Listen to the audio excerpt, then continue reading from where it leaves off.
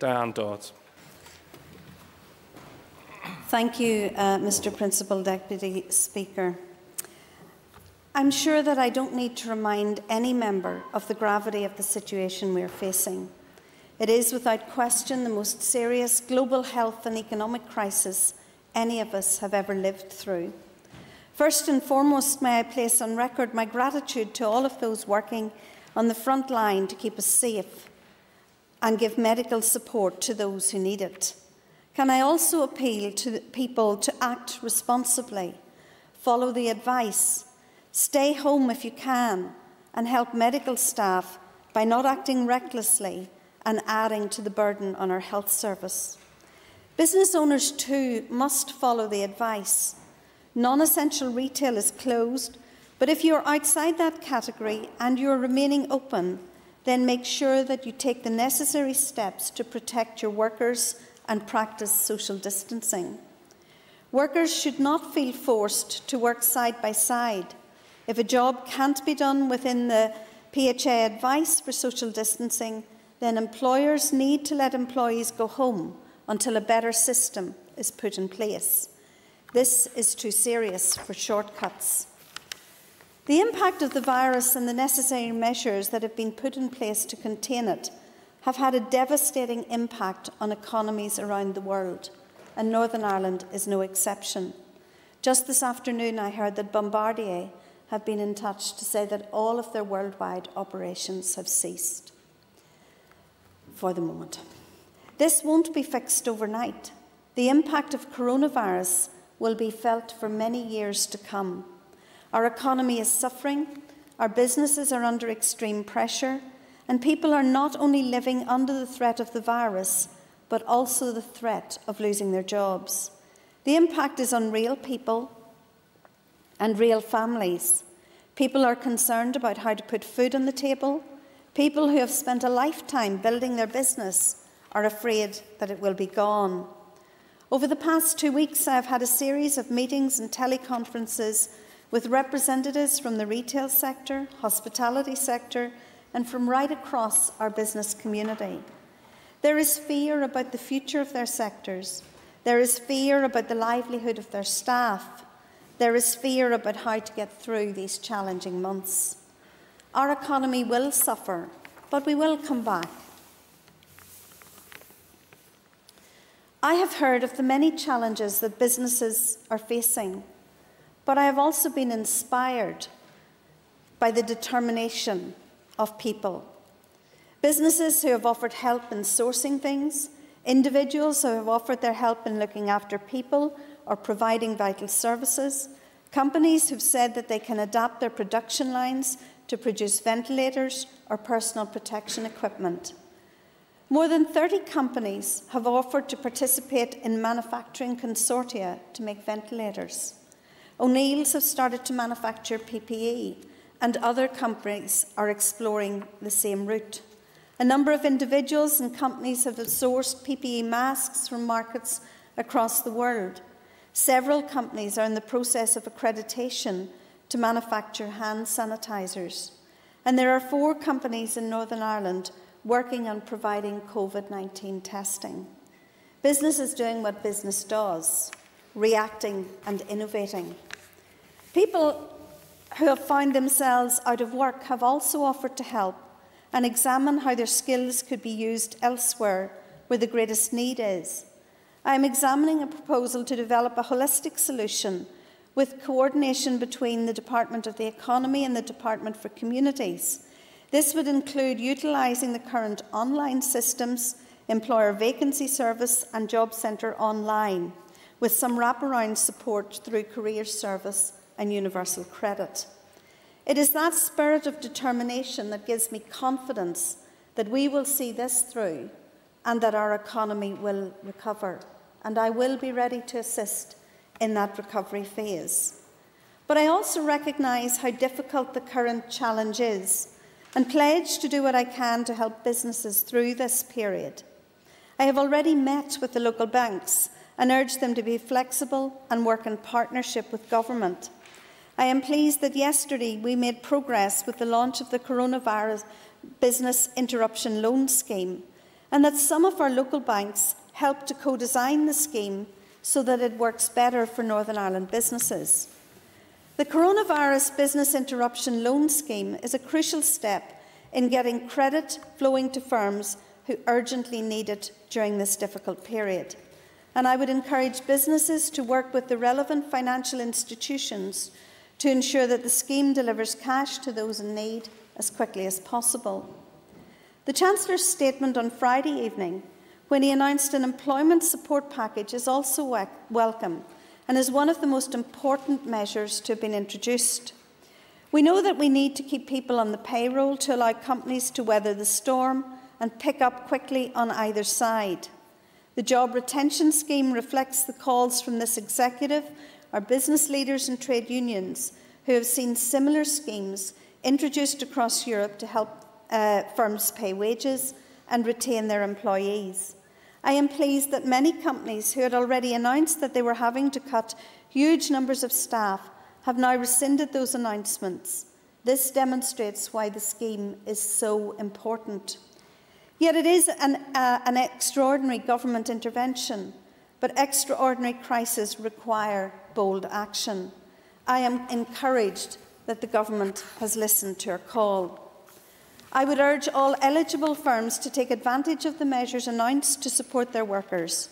The Coronavirus Job Retention Scheme will provide an income of up to £2,500 a month for those employees not working, or up to 80% of the average wage. This will be backdated to the 1st of March, and I understand that the Chancellor is prioritising this to make sure that it comes forward in April. The self-employed and sole traders still require further help. These schemes do not cover everyone, so the Executive has asked Treasury to extend support to this category, either by averaging out the past year's earnings to calculate a figure or by paying a guaranteed income. Although this is not yet forthcoming, I understand that the Chancellor is currently considering these parts of the economy.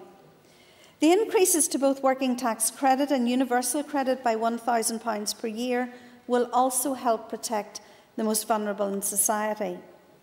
In addition to the Finance Minister's recent announcement on a freeze of business rates for 3 months, we have also made an announcement confirming that we will pay a £10,000 grant for small businesses and a £25,000 grant to companies in our beleaguered hospitality, tourism and retail sectors. Together, these schemes will inject £370 million to support tens of thousands of our most vulnerable businesses to help with cash flow. These grant schemes will benefit 27,000 small businesses and 4,000 businesses in tourism, hospitality and retail. I understand that time is of the essence, as some businesses have already announced closures. Officials from my department have been working with officials from the Department of Finance over the weekend to ensure that we have a suitable mechanism to make these payments, and that those companies facing cash flow issues are issued payment as expeditiously as possible. The administration of a scheme involving payments of over £370 million was never going to be straightforward, and in making this operational as soon as we can, we are ahead of where counterparts in England, Scotland and Wales are at this point. Our immediate focus has been on putting in place a system for processing the £10,000 grant. However, I can also assure colleagues that we are working hard to place processes for the £25,000 grant for hospitality and our tourism sectors. I am also seeking to identify any gaps in the measures that have been announced nationally and in Northern Ireland, and I hope to be able to be in a position to respond further to meet the particular needs of our businesses here, particularly in relation to the self-employed people, clarity for those in zero-hour contracts, and for businesses that cannot avail of the other measures that are available. If I return to the issue of the small business grants, the eligibility criteria will be for those businesses who are eligible for small business rate relief. There are 27,000 of those businesses in Northern Ireland.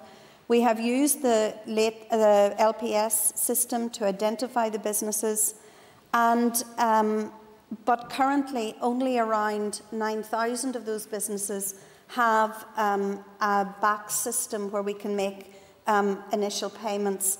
We are currently, and hopefully tomorrow I will be able to make a written statement to colleagues here to indicate to you, we are currently putting together a web portal where businesses can register if they are eligible for the Small Business Rate Relief Grant and have not supplied their bank details or pay their rates currently through the BACS process.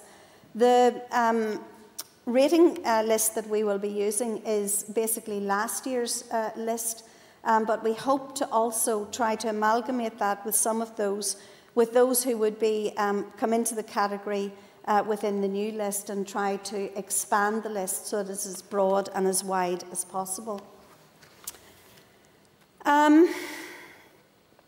So we must support the economy to recover. In terms of higher and further education, all institutions have convened a number of measures in order to manage and deal with the pandemic, such as the establishment of major incident teams, the activation of contingency measures. As the situation develops, all institutions are in contact with the Department, informing it of any major developments. Each Northern Ireland higher education institution, with the exception of St Mary's, is closed for teaching and social activities. St Mary's remains open, but tuition is being undertaken online. All institutions are working hard to facilitate remote working for staff members where possible. In relation to examinations and assessments, Queen's University have cancelled all exams. The university will be arranging alternative ways to assess students. Stranmillis, the College of Queens, will also be operating under the same measures. Ulster has also cancelled examinations and other face-to-face assessments scheduled for the end of the current semester, which will be replaced by alternative online assessments. The Open University has also taken the decision to cancel face-to-face exams.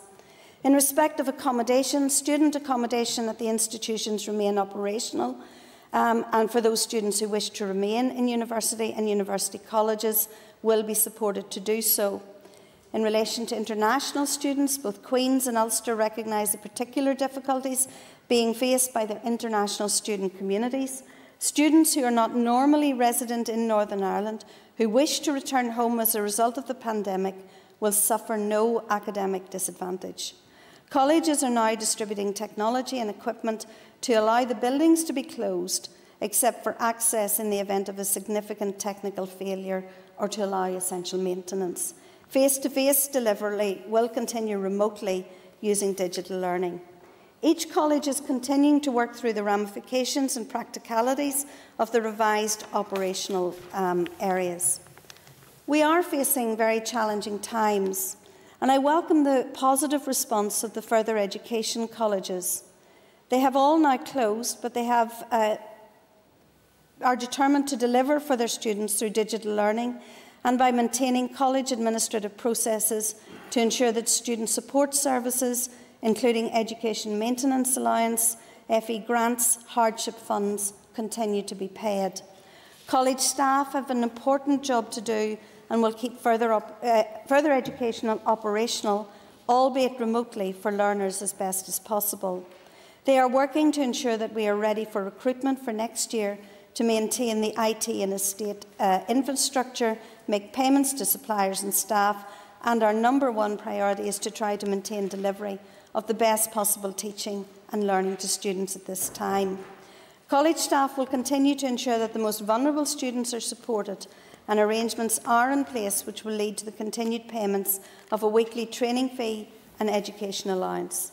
The Executive has agreed to the provision of a payment for each pupil student who is entitled to free school meals, and we are currently engaging to try to get that money paid directly to those for whom it is applicable. My officials are liaising closely with the regulators, CCEA, who are working with awarding organisations to establish ways of awarding vocational qualifications and we will do this in conjunction with other UK regulators, awarding organisations and stakeholders. Obviously, for the colleges, there's a greater range of vocational qualifications and a greater range of those who are awarding them. There are other areas of my department that are of vital importance. Officials have been working closely with the energy's critical national infrastructure providers, including Sony, NIE Networks, the power stations, Mutual Energy, the gas network operators, Phoenix, Firmus and SGN. We're doing this on a daily basis to ensure that their business continuity plans are proving sufficiently resilient to mitigate the risk of interruption to services. Officials are also liaising on a daily basis with the utility regulator to support its work on maintaining the electricity wholesale and retail markets. Our first priority is maintaining supply, especially to vulnerable customers in these unprecedented times. One of our key priorities over the coming months will be to ensure that there are food on people's tables. This week I had a teleconference with food producers and retailers. The agri-food sector has proven itself extremely resilient in the past, having overcome numerous challenges, and I have confidence that we will be able to put food on our tables. In order to ensure that the government is best placed to ensure the sustainability of the agri-food supply chain, we will engage regularly to collaborate with those who keep the food chain functioning. My message to people is simple. Our food supply chains are strong. You do not need to panic buy or stockpile. This only hurts other people, mostly the vulnerable and the elderly. Be sensible. Our shops will be open for food, and when you do shop, ensure that you follow social distancing guidelines.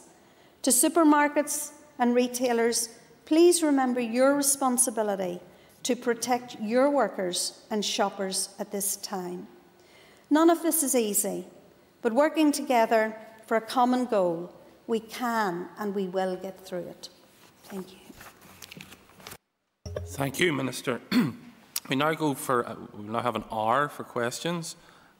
Remind members of my earlier comment, because I have a lot of members looking in, so let's keep it short and snappy. I call the Chairman of the Committee, Dr. Archibald.